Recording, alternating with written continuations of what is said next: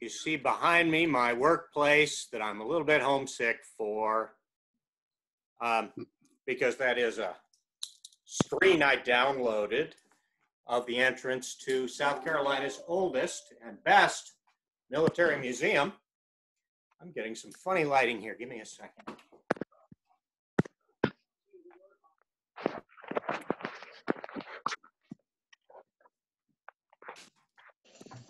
No offense to colleagues in other places, our state is full of great military museums. But I'm very partial to the Confederate Relic Room, which actually began as a military museum in 1896. We've had visitors coming in signing the guest book since then, so it's quite a legacy. And our job is South Carolina military history. So that's what we'll be doing some of today. Please forgive any technical hiccups that happen. Let's see.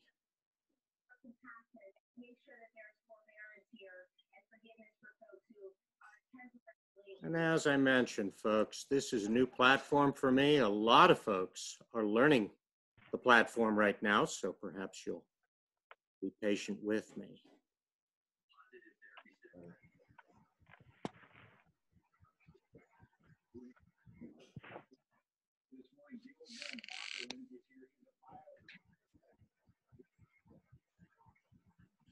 Okay, well, here we are. And today's topic,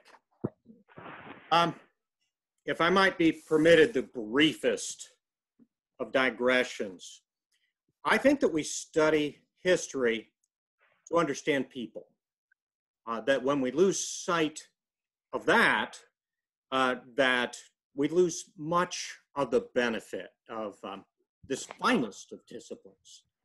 And to go a little further, if history is social studies, the study of people and their interactions, perhaps military history is sort of antisocial studies, and in a sense is the study of people under stress.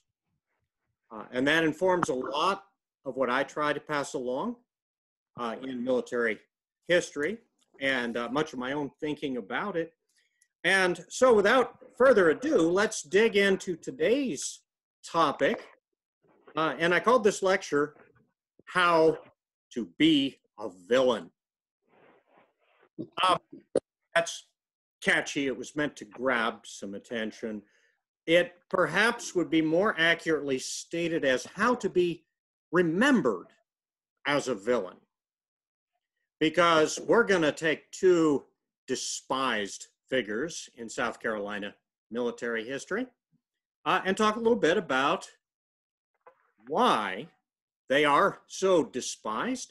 And if you are so disposed and you too want to go down in history as a villain, it's not enough just to be one. You have to do the public relations right as well. So if anyone's taking notes today on how to be remembered as a villain, I think I've got some pretty good advice. So he's got his notebook, I've got my PowerPoint, we're in great shape. And to kick off our little discussion, I usually ask for responses, but we're on a tight time schedule. So when we think of a hero, it's pretty typical. You know, Hollywood usually casts its most attractive people as heroes, and physically attractive, that is. A hero in appearance we think of as a handsome fellow. Facing danger, of course, a hero is cool and collected and self-sacrificing. A hero is the guy that jumps out to be the human shield between the innocent and danger. The hero perhaps laughs in the face of danger, Scarlet Pimpernel style. Or maybe he faces it reluctantly, but bravely. As a leader, a hero, we think of him as thinking of his own needs last. He takes care of his people. He inspires them by example, and perhaps even eloquence. And of course, we think of a hero's personal life as pretty much flawless. When we want to make up a hero, if I wanted to create a person to admire, these would all be characteristics. Now, this is the hero of fiction, not of history. But those things do interact with one another. Can we simply reverse that to create our villain? That often happens. Okay, so the villain is ugly. The villain perhaps is diminutive. Maybe he's little. Maybe he's misshapen. Maybe he's giant. But we tend to think of the villain as not the most attractive figure. Facing danger. The stereotype in our heads is that the villain leaves those that he's leading in the lurch as he sprints away to safety. That he faces danger only reluctantly. That perhaps he has a daring scheme, but it's very careful about his own skin. Which means if we've decided to follow the villain, you know, minion is a terrible job description because we think of the villain as you know, willing to sacrifice everybody else, especially those looking to him for leadership. And in his personal life, well, maybe he spoils his cat, but other than that, our made-up villain, the kind we get from Hollywood, he tends to be a complete train wreck because of how he treats people. Would you all agree I've given pretty good stereotypes here of what we think of as the hero and the villain? So let's look at our fellows that we're talking about today and see how well they line up with our pictures. Now, stop my share here for a second. I'm reasonably sure it'll come back. Both the men I'm going to talk about today happen to be cavalry commanders. Now, I know we've got all levels of military orientation out there and historical orientation. Cavalry soldiers are going to be riding in the 1800s and the 1700s that we're talking about today. They're riding on horseback. And there's a very simple fact about that. Rudyard Kipling expressed it in one of his poems by saying that men have 2 legs and horses have 4, and 2 into 4 goes twice. And nothing over except our lesson, and very cheap at the price. The lesson he's talking about in that particular poem is the fact that mobility, moving fast, is a huge military advantage, but only if you use it correctly. So of all the commanders in the 18 and 1700s, a cavalry commander, above all, has to be decisive, has to make decisions fast and use his people in a hurry, because if he doesn't act quickly, he gives up the big advantage cavalry have.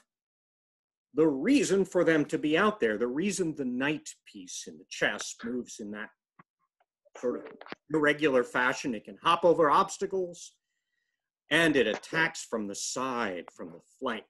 The cavalry are supposed to be fast moving, and if they don't move fast, they can't do their job. If their commanders don't make decisions quickly, they can't move fast. So that kind of limits who becomes a cavalry commander, and it's going to affect the personalities of both of our guys here today. The first that we're discussing, Bloody Band, they called him, Banastre Tarleton. Like they made the name up for a villain. You know, nobody makes up a Hollywood hero and gives him a first name like Banastre. And you see a famous painting here of Tarleton. He was the British cavalry commander in the American Revolution, especially here in the Southern Theater. So he's fighting against the Americans who are fighting for our independence in that war. And he's going to be well remembered, partly because maybe the most famous nickname of that war is the Swamp Fox. That's the most famous South Carolina wartime nickname. And legend has it, although even this is argued, that it was Tarleton who said that he could not catch that swamp fox, and thereby gave the swamp fox his famous nickname. Tarleton's men, you'll notice in the picture there, he is wearing a green jacket, and his men were referred to as the Green Jacket Dragoons. And an interesting thing about him, his men in the American Revolution, his men were all Americans. His whole unit of cavalry, of dragoons, which were specialized horsemen, were actually Americans who did not favor the cause of independence and were sticking with the old loyalty, fighting for the king. Tarleton himself was an Englishman. So now PowerPoint, move ahead like you're supposed to. And an Englishman who was well known in college as sort of a jock. He was not accomplished in his studies. He was accomplished in athletics. He inherited a lot of money and wasted it recklessly. Had many misadventures and used what was left of his money to purchase a commission to buy an officership in the British Army, which is how it was done in those days, and wound up leading these loyalist cavalry on this side of the ocean. Now, how did he get his nickname, Bloody Band? Well, this all happened at the Battle of the Waxhaws in 1780. And ironically enough, it happened partly because Tarleton's men really loved him. He was a guy who's he had a lot of charisma. He had a lot of macho. The ladies loved him, and his own soldiers loved him. Here's a description of him written down. We have said that Cornwallis had subordinates who were foot, hand, and staff and sword to him. Tarleton was his hunting leopard, glossy, beautifully mottled, but swift, fell. When roused by resistance, ferocious. He was the falcon, which, when unhooded and cast off, darts with arrowy swiftness on its prey. Few were the commanders opposed to him who he did not at one time or another surprise. Tarleton was a man of imposing, and when necessary, dignified manners. His conversation was that of a soldier and well-bred man of the world. There was not an appearance of bloodthirstiness about him, and he knew how to be studiously courteous to a foe. We cannot convince ourselves that he was cruel by nature or took any pleasure in the atrocities committed by his band. Well, what were those atrocities? Banastre Tarleton's assignment is to suppress the rebels in the backcountry of South Carolina. And he's a study in how not to do that. Banastre Tarleton tended to win every battle he was in. If he was in a pitched battle, he fought very effectively. In between battles, he was trying to suppress the rebellion through terror and intimidation. So Tarleton might defeat a rebel band, but he created more rebels wherever he went. Among his other winning qualities, he was a religious bigot. If he happened upon, oh wow, I just got a message from Zoom, and they've granted us a little extra time. Really nice. Maybe they're monitoring me because I'm certainly less than halfway through. Tarleton would check your family Bible if your cabin was by itself in the woods. And if that Bible happened to contain or be accompanied by something called the Scottish Psalter, which was the Psalms of David, rhyming English verse to be easily sung or memorized. In that case, he would burn down your cabin. Because if you had the Scottish Psalter, you were probably a Presbyterian, and the Presbyterians were all rebels. Well, if they weren't, when he arrived, they were all rebels when he left. In particular, he burned down Presbyterian churches. This is a study in how not to do counterinsurgency warfare. Although he won battles, he continually offended and did things to enrage the local population. So, is he a villain? Well, he's certainly the handsome guy. Nothing like our picture of the ugly villain. Rather, this glossy hunting leopard sounds like almost a romantic hero. And in fact, he's got a fan club of ladies to this very day. But how he's carrying out warfare definitely made him enemies. And the worst of it was the battle at the Waxhaws. Now, what happened at the Waxhaws was an American force, a patriot force, had surrendered and laid down their weapons and been surrounded by Tarleton's Green Jacket Dragoons.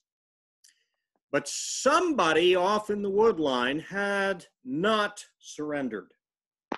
Someone fired a shot. The shot struck Tarleton's horse, which fell, and he fell with it. Believing that the prisoners had not stopped fighting, even though they claimed to have surrendered, that they had continued fighting, but worst of all, that their beloved commander, Tarleton, had been killed, the dragoons charged among the prisoners and with sabers hacked a bunch of the unarmed and helpless men to death. This resulted in the saying Tarleton's Quarter. It meant to show no mercy. Was Tarleton responsible for that? Well, his men thought he was dead, so clearly he couldn't have ordered it, because if he spoke up, and when he spoke up, and they realized he was alive, is when the massacre slowed down and stopped. But who is responsible for how the men act? The military answer is the commanding officer. So we have a dashing and handsome and in many ways effective leader, but also a man who is remembered for arrogance and atrocities. And he kind of reminded me of another character. You guys recognize the fellow on the left? Me? Beauty and the Beast fans out there. Tarleton was a guy who others gathered around and followed through his magnetic energy, decisive and bold. And, well, Disney hasn't given me the rights to this, but we have a modification of the song here. No one strode like Tarleton, no one rode like Tarleton, no one cut prisoners down in the road like Tarleton. There's not much need to canvass opinions. It doesn't take too much research. You could ask any South Carolinian whose green-jacketed troops had just burned down the church. His reputation was so bad that at the final surrender, when Cornwallis is going to take his British troops back over the ocean home, the British officers were invited to come and have a meal with their American counterparts, a sort of a no hard feelings, the war is over, farewell. But the invitation specified that Penelope Tarleton was not invited. Well, let's move along to another guy.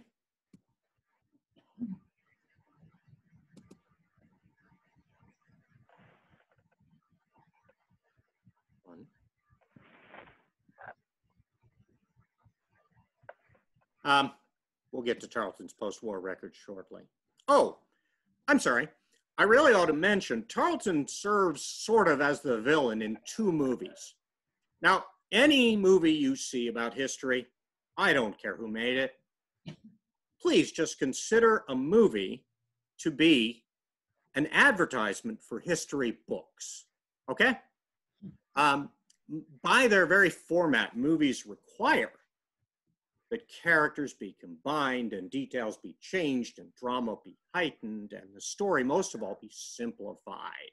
So let it grab your attention and pull you in, but don't take it for fact. In fact, in one movie in which Tarleton serves as the bad guy, an R-rated Mel Gibson super violent movie, The Patriot, they changed his name because they also changed many things about his character. Most of all, they changed the fact that he died in the movie during the war. Mel Gibson gets to kill him. In real life, he went home to a successful political career. And that's why he also appears as the villain in a different movie, a film called Amazing Grace. And that movie, Amazing Grace, is about the story of British abolitionist William Wilberforce, who's trying to fight slavery in the British Parliament. Guess who is his main opponent? That's right, our old buddy Tarleton.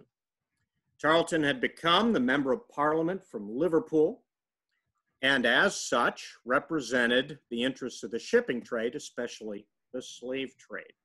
Tarleton was pretty shameless as a politician. He had lost 2 fingers off of his hand in the last battle of the war at Cowpens. And you can see at one point in that film, Amazing Grace, he holds up his maimed hand, but they don't explain it. He actually did that in his political campaigns all the time. He said, I've given 2 fingers for king and country. Who here has done more? So he played on his career in the military for his politics pretty hard. I'm going to be so much smoother at this program tomorrow, you all. Thank you for bearing with me today. And this is his monument. It says a lot about him. He's still a hero in his hometown, very much admired as a military figure and not thought of as the villain that we think of him as on this side of the ocean. His monument says he was a hero. His youth's idol, glory, he courted on the battlefield and won. That pursuit of glory is something he's going to have in common with the other subject of our discussion today, the dashing Union cavalry officer, Judson Kilpatrick. Now, they had a lot in common, and one of the things they had in common was a lot of burning stuff down in South Carolina. General Sherman's campaign through South Carolina is famous for the destruction that it caused. All armies in enemy territory would take supplies. They didn't ask, they just grabbed your stuff. However, Sherman's army had additional orders. Take what you need, destroy everything else. Leave the people with nothing. Destroy their food supply, destroy the animals they use for agriculture. Commonly, the first thing Sherman's men would do on coming to a house, pet dogs are usually very protective, and they learn to shoot the pet dog first thing. Well, if you want people to hate you for a couple hundred years, show up and kill the family dog before you take all the food and steal the house and burn down the house. And it is Kilpatrick's men, because remember, he's a cavalry commander. Kilpatrick's horseback men, who are the ones who move fastest, move furthest out from the column, and do a lot of the burning and looting. And while Sherman himself was often melancholy, to say the least, Judson Kilpatrick, he appeared to be having the time of his life. He was sending snarky messages to headquarters. We'll get to a couple of those. He really was not seeming to regret the kind of war that he was fighting. He first came to prominence as part of what was called the Raid on Richmond, sort of a Union special operations adventure, an attempt to capture or kill Jefferson Davis was the Raid on Richmond.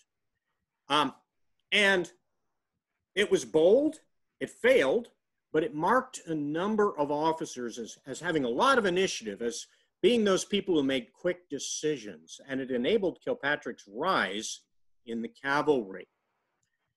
Even then, he had a pretty notorious personal life. Banastre Tarleton was famous for his relationships with various women. Judson Kilpatrick almost had a duel with George Custer over a woman.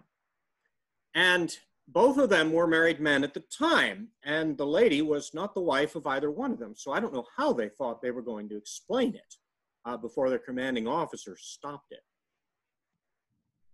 Here we see him after a couple of years of war. Little Kill, they called him. He was not tall and imposing like Tarleton. He was a little guy, about 5 feet. Cavalry soldiers were often small. And Little Kill, as they called him, eventually his men began to refer to him as Kill Cavalry. And they were not talking about enemy cavalry. These guys were talking about themselves. Kilpatrick gained a reputation during the war as somebody who looked out for himself and not necessarily anybody else. His men certainly felt like they were sometimes used as cannon fodder. His commander was not fond of him. Now, it's worth noting that Sherman never liked a cavalry commander. But he wrote about him. And when your commanding officer doesn't just say, but writes down things like this about you, it doesn't bode well. I know that man is a blankety-blank fool, he said, but that's what I need to command my cavalry on this expedition. As for Kilpatrick himself, we've got a wonderful note hand-signed by him in the museum boasting about how much destruction is going to happen when he goes through South Carolina, and how the state will curse the day she fired on Sumter, and curse Kilpatrick and his cavalry. He also sent a note from a nearby town here called Barnwell. He sent a note to Sherman that said, I'm in a town called Barnwell, but they'll call it Burnwell before I'm done.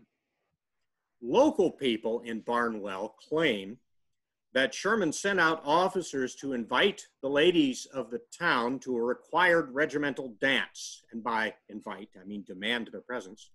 And while they were forced to dance with his officers, that his foraging parties burned down the houses. I can't find that this is strictly true. I can't find evidence. But everyone who heard it believed it at that time. And why did they all believe it when they heard it? That was Kilpatrick's reputation. Traveling through South Carolina at the end of the war, he had kind of fallen apart. His wife died in 1862, and she was the last restraint, it seemed, on his behavior. By 1865, he's not riding a horse with his soldiers through this state. He's riding in a carriage with his girlfriend and a French chef to prepare their personal meals. So while Sherman is expressing anger and regret about a brutal war policy, Kilpatrick often seems to others to be sort of living it up and enjoying it. He liked to have prisoners walking behind his carriage as if he were a Roman conqueror pulling them along. He has a monument too. It says simply his name and erected by his comrades and friends. Kilpatrick left a legacy after the war. He would go into politics from New Jersey. He would be appointed the ambassador to Chile in South America, where he got married again. And I'm sorry to say that Judson Kilpatrick is one of the people who gave us Civil War reenacting. You see, it was a way to publicize his political campaigns, to refight battles as a spectacle, and to ride on his big white horse and save the day the way he was not known for doing during the war itself. In fact, during the war, one of his more exploits was a battle called Monroe's Crossroads on the grounds of what is today Fort Bragg in North Carolina. And what happened at Monroe's Crossroads, Kilpatrick had gotten a bit sloppy. He thought the Confederate cavalry, that the war was almost over, and he thought the Confederate cavalry no longer presented a real threat. Well, he wasn't quite right, because the Confederate cavalry felt they had a very personal score to settle with Judson Kilpatrick. They weren't attacking for a strategic objective, but much like the raid on Richmond he launched to try to catch Jeff Davis, they wanted to capture Kilpatrick personally. And so Kilpatrick had chosen a campsite where he could stay in a comfortable house with his girlfriend, and his security precautions were poor. They'd gotten a bit sloppy. And the Confederate cavalry surrounded his camp during the night, replaced all of his pickets with their own men, and as the Union bugler raised his bugle the next morning to play reveille, instead Wade Hampton's bugler played charge. The Confederate cavalry swept over Kilpatrick's camp, catching the men by surprise, and very importantly to the troopers, catching breakfast in the process of being cooked. But a party of men specifically went to get Kilpatrick. They dashed up to the house, and a short little man on the front porch hopped up and down in his nightshirt and said, "You almost got him. He just got on his horse. He went that way." And the cavalry soldiers went that way. And of course, the man they were talking to was Judson Kilpatrick, who, in his quick thinking way, jumped onto a different horse and dashed off in another direction. But he did so still in his nightshirt. Not only did he leave his mistress behind and his men to a battle that was not going very well for them at that moment, but he literally left behind his uniform. And this became known as, in some circles, the Battle of Kilpatrick's Trousers. So, to compare and contrast our two guys today that both had a reputation of villainy in the state. First of all, both of them were pretty charming. Kilpatrick, perhaps in a different way than Tarleton was, but in personal conversation, their manners were refined. Kilpatrick was quite witty on many occasions. He could get himself in trouble and talk himself back out.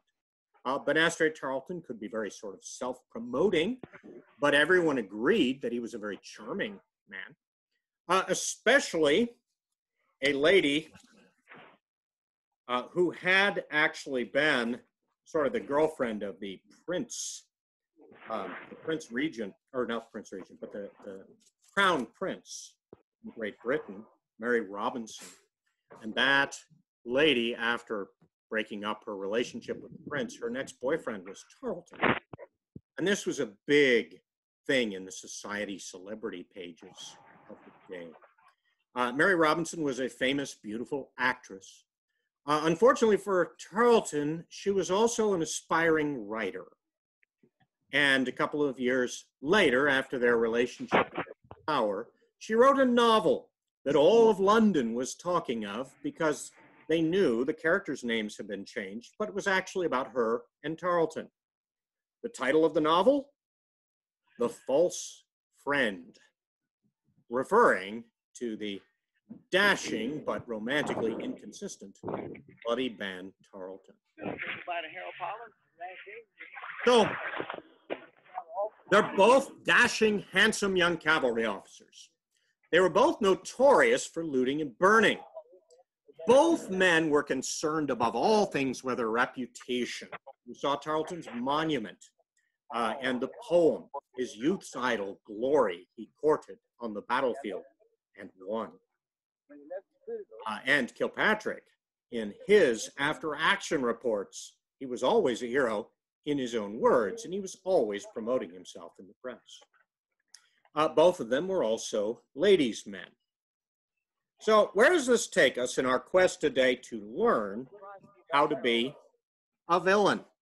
Oh, wonderful commonalities here as well. Tarleton commanded American troops fighting against Americans. Among Kilpatrick's soldiers were not just Union soldiers, but Union soldiers from Alabama, nicknamed the Alabama Tories, the exact same thing Tarleton's name. Both were accused of mistreating prisoners. Both lost battles that marked their career. Same region, Cowpens and Monroe's Crossroads were very close to each other. Both were self-promoting glory hounds. Both were scornful toward the enemy, and both, unsurprisingly, went into politics. What's different? Well, Tarleton, everyone agreed, was a very physically brave man. Kilpatrick ran away in his pajamas. That does not do good for a military man's reputation. Tactical smarts. Who was smarter on the battlefield? Well, Sherman characterized Kilpatrick as a fool. No one ever characterized Tarleton as a fool. Their commanding officers had different views of them. And to this day, one has a fan club, one does not. But I think our big picture here, if you want to be remembered as a low-down, nasty villain, this is how to do it.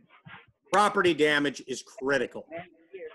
You need to leave people with ashes to look at and blame on you. That really makes a mark. You can't beat that for leaving a nasty reputation. Condescension, just let people know, especially the people you're against, let them know that you're better than them. If you wish to be remembered as a villain, it's important for people to realize that you thought you were simply superior to them. Ironically, if you want to be remembered as a villain, spend a lot of time trying to promote yourself as a hero.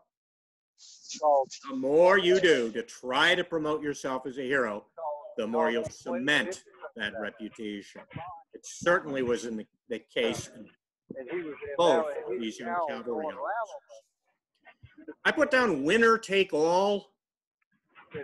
When you're the villain, you don't cut the guy that comes out on the losing end any slack. You say from the beginning, no quarter. You say, now if I win, I'm taking everything. If you live by that code, you'll be remembered as a villain. Finally, to really seal the deal, to be remembered as a villain, break promises to women. That'll do it. That'll do it because they care about that, especially women writers. And Tarleton and Kilpatrick both suffered considerably in their reputation from their personal lives because those stories become part of how they're regarded. So follow those steps. Word of mouth will do the rest so that you too can be remembered as a villain.